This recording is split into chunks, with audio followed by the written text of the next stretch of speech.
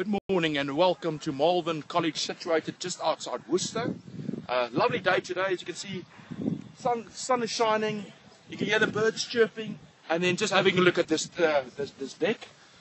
Quite dry. As you can see, there's not going to be a lot of lateral movement here. Might take a bit of turn as the wicket dries out even more a little bit later, but we'll see how it plays. Menlopark have won the toss and they have elected to bat. So hopefully we can destroy these bombs for 55 overs.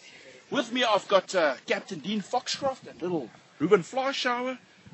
Dean, starting with you. First of all, take me through yesterday. What happened yesterday against Stoke? On the 15th, so a really good win, and the first team also win with Hoërskool scoring 140. Was that a good knock? Yeah, very good knock.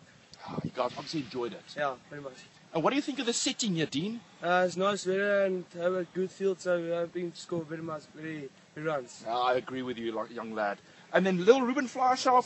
First of all, just take us to your accommodation. We stayed in the Phones Hotel. Accommodation was very nice. Twin rooms. I stayed with Reuben and we had a lekker TV. Okay, that sounds very good. And just take me through the composition of your side today. Number 1 is Willem Brits. Number 2, Simon Oberholster. Number 3, Dean Foxcroft. Number 4 is Reuben, and number 5, Reuben Fleischhauer, and number 6, Josia Zarvik. That sounds pretty good.